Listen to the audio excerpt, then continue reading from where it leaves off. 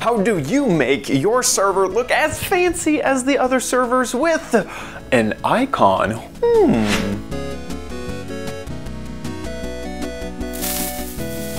Hello and welcome to OMG Craft. I'm your host, OMG Chad. This is a show that'll teach you how to become a Minecraft expert in no time.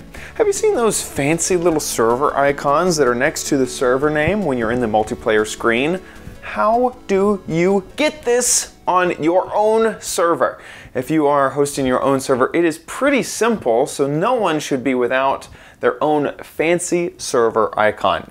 First step is you need to make a 64 by 64, that's pixels, wide and tall, image for your server. Now this isn't a lot of pixels, and any common imaging editing software, Paint.net, Photoshop, even MS Paint, will most likely be able to make a 64 by 64 image for you. Or you can make a large one and scale it down.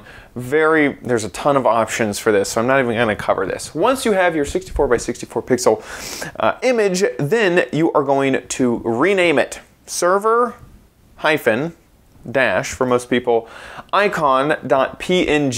Now you do need to save this as a PNG. A JPEG just won't work. So make sure that whenever you save it, you do save it out as a PNG, and then name it server, all underscore, or all undercase, dash or hyphen, icon.png. Then you are going to locate the root of your server. This is the same place that your Minecraft server jar is on.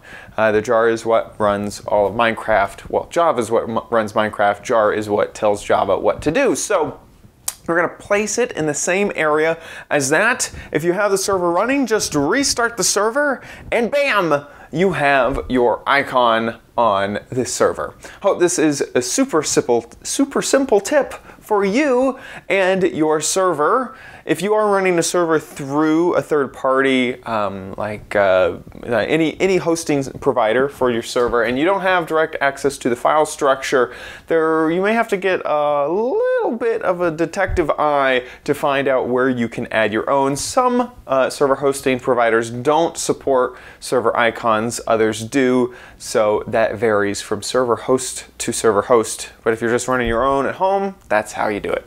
Thanks so much for watching this episode of OMG Craft. If you liked it, give it a thumbs up down below. If you want to catch more episodes, make sure you subscribe at youtube.com/OMGCraft, and that's where you can watch all of our past episodes of OMG Craft as well. We have a ton of them, so just dig in.